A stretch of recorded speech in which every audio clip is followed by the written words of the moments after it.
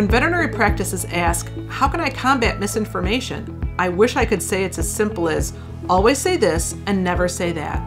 But every situation is unique, and there are strategies to help.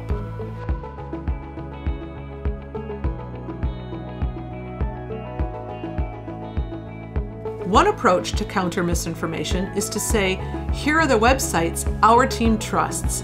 But when you go to other sites, ask yourself these questions. Who authors the website? What are their credentials? When was the site last updated? And is the site delivering objective information or merely marketing a product?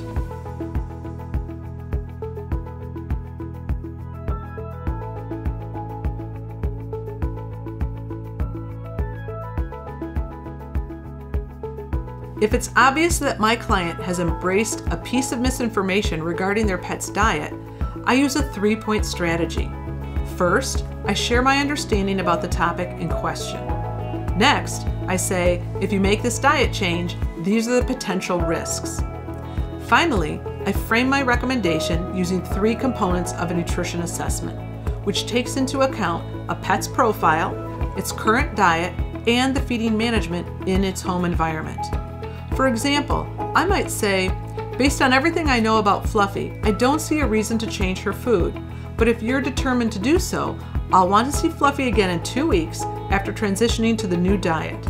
We'll talk about how she's doing and if you've achieved the outcome you wanted, and we'll document Fluffy's progress. By using this approach, I'm not dismissing the client's wishes, but I'm also not supporting a questionable decision they're about to make. Instead, I've registered concern about a risky choice while also demonstrating real concern for their pet. And I'm getting them back to the clinic.